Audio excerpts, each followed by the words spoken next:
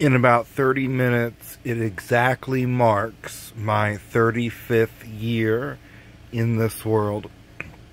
But I want to talk about today what I thought my life would be when I was a child.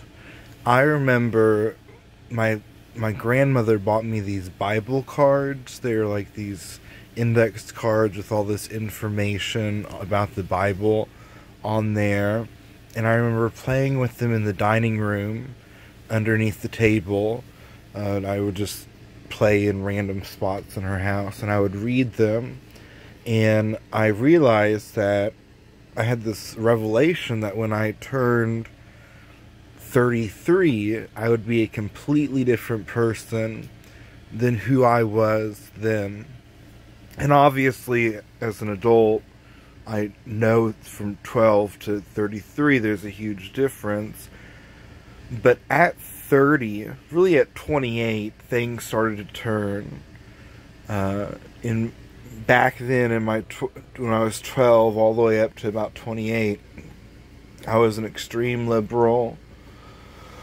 I floated around different faiths, even though I always had faith in Christ and loved Mary. I would explore things like Kabbalah and other sorts of mysticisms, and I would just go everywhere. And then about 28, things narrowed down after a prayer I made to the Blessed Virgin Mary that if I'm not on the right path, take me to where I need to be.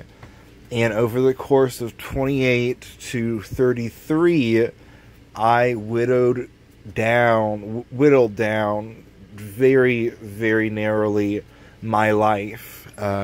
I completely removed large portions of what once was my social life. I used to go out to the bar every single night, dress up outrageous, go out to be seen, all that stuff. Complete 180. I now am much more modest, a lot more modest than I ever was back then.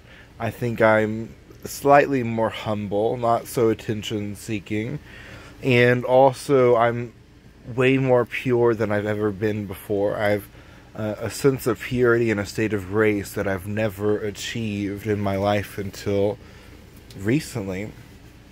So my life has been ups and downs, but if it was on a graph, it'd be going upwards. It has been getting better and better through a lot of transition and challenges.